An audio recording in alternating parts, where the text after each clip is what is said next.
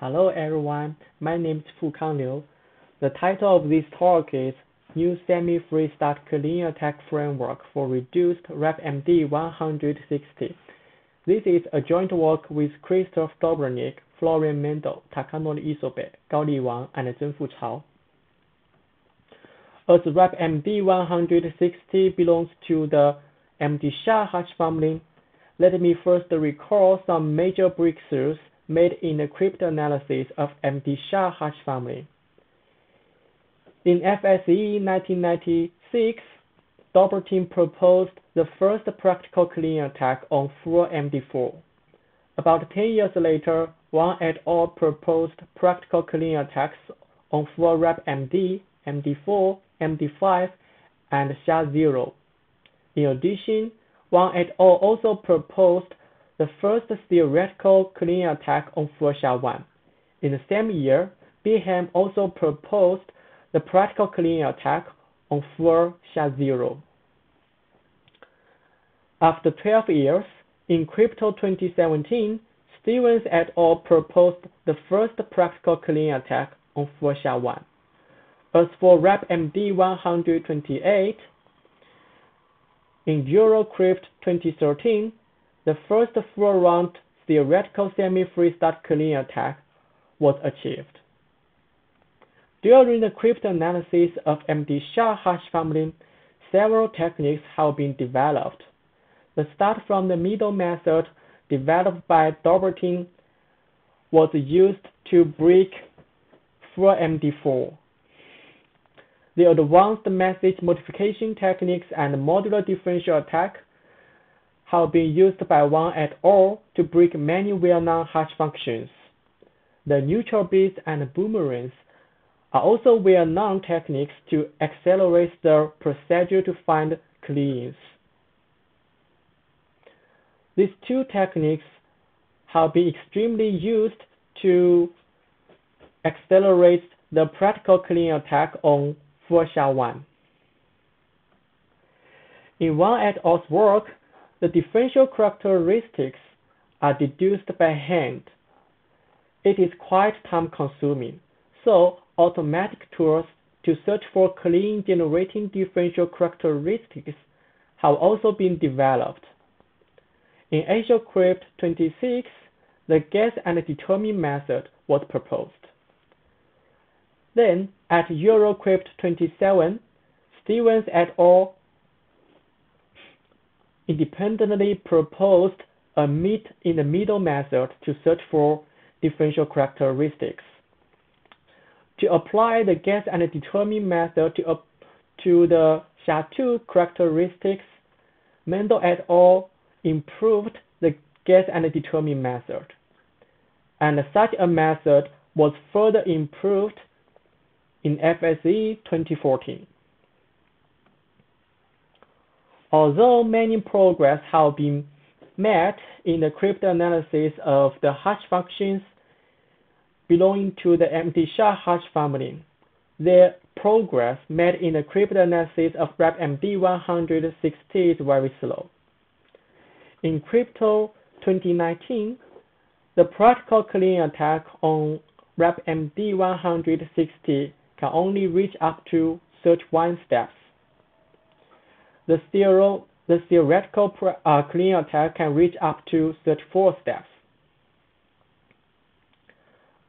For the semi-free start clean attacks, if the attacker is allowed to start from an intermediate step, the attack can reach up to 48 steps. If the attacker can only start the attack from the first step, before our work, the best attack can only reach up to 36 steps, and it seems difficult to extend such an attack to more steps. So, obviously, our attack is a major improvement over the previous attacks. In summary, we can mount a practical semi-free start clean attack on up to 37 steps, and our theoretical semi-free start clean attack can reach up to 40 steps. So from the progress of the cryptanalysis of RIPEMD-160, we can know that although we have made some progress, it is still far from the full-round cleaning attack. The reason why it's so difficult to analyze RIPEMD-160 is mainly due to its two-branch structure. So we can view RIPEMD-160 as two petal-layer branches. At first, the chaining variables are copied as the inputs to both branches. After 80 steps of computation, the two branches are again merged to generate a new chaining variable. Each branch is very similar to MD5. However, each branch adopts a different message expansion. Although the step functions used in both branches share the same structure, at the same step, for each branch, the round function, the message word, the round constant, and the location word are all different. This makes the two branches almost independent, so it is quite difficult to analyze RIPEMD-160. After 80 steps of computation, the last 5 internal states in both branches, together with the previous chaining variables, are used to generate a new chaining variable, and which will be used to proceed the remaining message blocks if there are. If there is no message block left, then they are used to compute the hash value. For such a special structure, the procedure of previous cryptanalysis of RIPEMD is composed of 3 steps. Of course, we need to have a differential characteristic at hand at first. So the first step is to fix a solution for the dense part. After this step, some message words will be fixed. Then, at step 2, we will use the free message words to merge both branches. Specifically, we will compute backwards from the dense part to ensure the chaining variables are the same in both branches. After step 2, the message words are all fixed, so we can only verify the left part probabilistically. If the conditions in the remaining probabilistic part do not hold, we have to return to step 2, or even return to step 1. Different from the previous methods, we will propose efficient methods to fulfill the differential conditions. This is mainly due to our new observation on the message expansion. To fit with our efficient methods, the differential conditions, the differential characteristic should also have a different pattern. Specifically, we will use the same pattern of the differential characteristic with that used in our crypto paper. Specifically, the message difference is injected at M12. In this way, for the left branch, there will be no difference in the first 12 internal states. For the right branch, there will be no difference in the first 15 internal states. To fit with our efficient methods to fulfill conditions, the right branch should be as sparse as possible. Therefore, we will construct the differential characteristic on the right branch by hand. Then we use the automatic tools to search for a compatible differential characteristic for the left branch. For such a way to construct the differential characteristic, we can find a general procedure to fulfill the differential conditions. This is mainly from our observation on the message expansion. Specifically, for the left branch, X17 is updated with M7 in the second round. Besides, M7 is used to update X42 in the third round. So we can imagine the case that all the conditions from X13 to X14 have been satisfied. In this case, changing M7 will have changing M7 and computing backwards will have no influence on the internal states from X13 to X40. In other words, we can use the degree of freedom of M7 to ensure the conditions on the internal states before X13 on the left branch and the differential conditions on the right branch. Specifically, the overall attack procedure to find T-step semi-free start cleans can be divided into 3 steps. The first step is to find a starting point. In other words, we need to find a solution for X13 to Xt to ensure the differential conditions on them hold. Then, according to our observation, we use the free message word M7. In other words, we can exhaust all valid values for X12 and compute M7. Then we check the conditions on X9, X10, X11 by computing backwards. If the conditions on them hold, we move to step 3.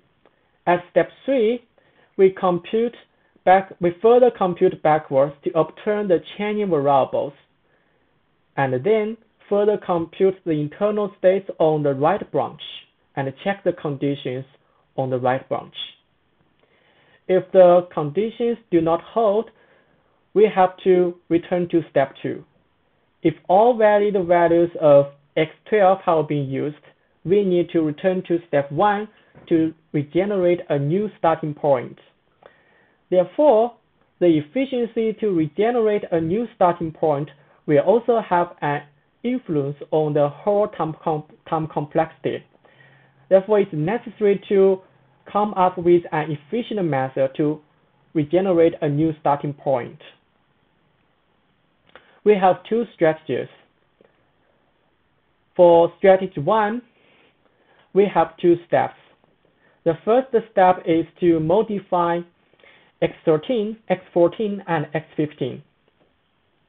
Then we update M4, M13, and M1 to keep the internal states from X16 to X35 stay the same. As M4 is changed and X36 is updated with M4, we have to recompute X36 to Xt and check their conditions.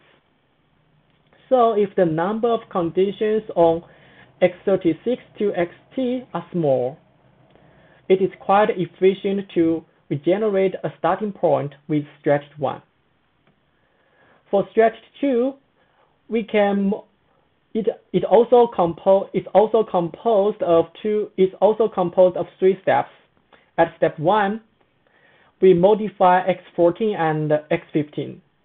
Then we compute X13 using M4, X14, X15, X16, X17, and X18, and check the conditions on X13. If the conditions hold, then we update M13 and M1 to keep the internal states from X16 to X39 stay the same. So if the number of conditions on X13 is small, it is quite efficient to regenerate a starting point with strategy 2. So in a word, if there is, so in a word, if the number, so in a word, if there are only a few conditions on x36 to xt, we can use stretch 1 to regenerate a starting point. If there are many conditions on them, we can use stretch 2. So benefiting from our methods to regenerate a starting point, the cost to regenerate a starting point almost has no influence on the whole complexity. And we can also compute that the whole complexity is dominated by the right branch. So to further make our method efficient, the differential characteristic should be as sparse as possible in x13 to x17, in x36 to xt, and on the right branch. This is the 36-step differential characteristic we found. Based on this differential characteristic and our methods to fulfill the differential conditions, we can find a practical colliding mass pair for 36 steps of RIPEMD-160 in practical time, and we also can find a practical colliding mass pair for 37 steps of RIPEMD-160. Compared with the previous framework, the advantage of our new framework is that it is very simple and efficient. In addition, the memory complexity is further reduced. In summary, we achieved practical semi-free start cleans on 36 and 37 steps of RIPEMD-160, and the theoretical semi-free start clean attacks can reach up to 40 steps. That's all. Thank you.